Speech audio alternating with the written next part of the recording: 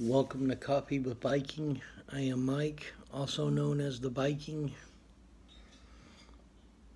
Cheers.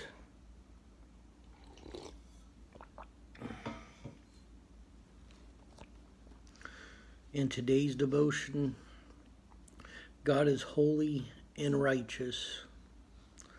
1 John 1:5.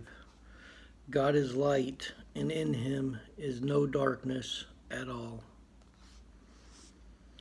From Genesis to Revelation, God reveals himself as a holy God.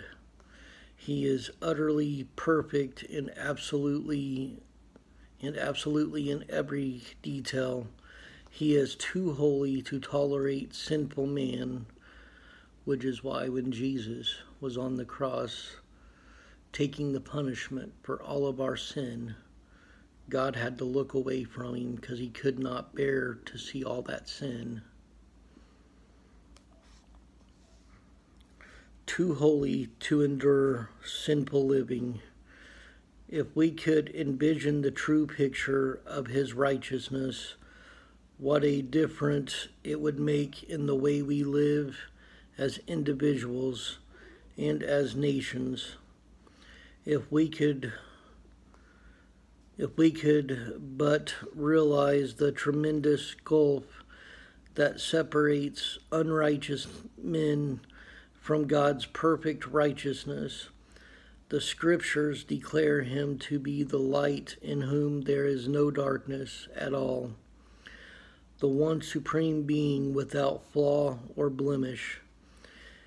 Here again is a difficult concept for imperfect man to understand.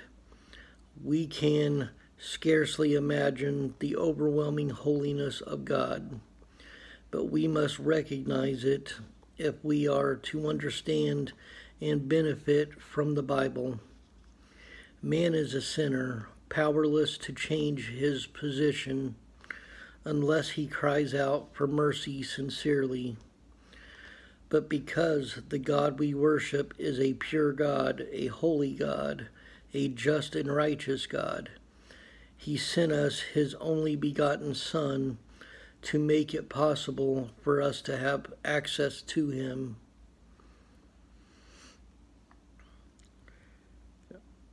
The darkness that we all have inside us is what separates us from God, and it started in the garden when Adam and Eve ate from the fruit of the tree that they were told not to touch. But they still ate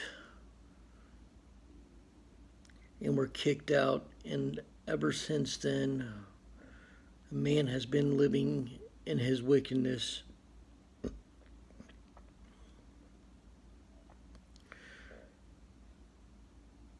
And the way we used to make amends for those was to sacrifice animals, but they were not a perfect sacrifice. That is why God took part of himself, rolled it into flesh, and sent it down here to be the perfect sacrifice, to cover our sins. And that perfect sacrifice was Jesus. So when we cry out to Jesus and repent to him, that is what brings us back to God. The question I have for you is, have you cried out to Jesus yet? Have you sought forgiveness and repented?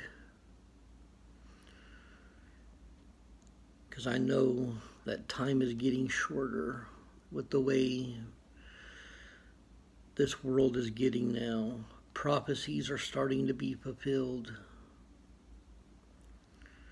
So, if you haven't yet came to Christ, I highly recommend it, but it is a choice. It cannot be forced upon you, and I would never force it on anyone.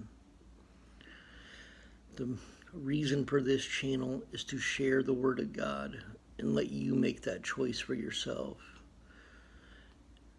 as God did when He sent down Jesus to be the perfect sacrifice for your sin. I love you all. Stay blessed. Stay caffeinated.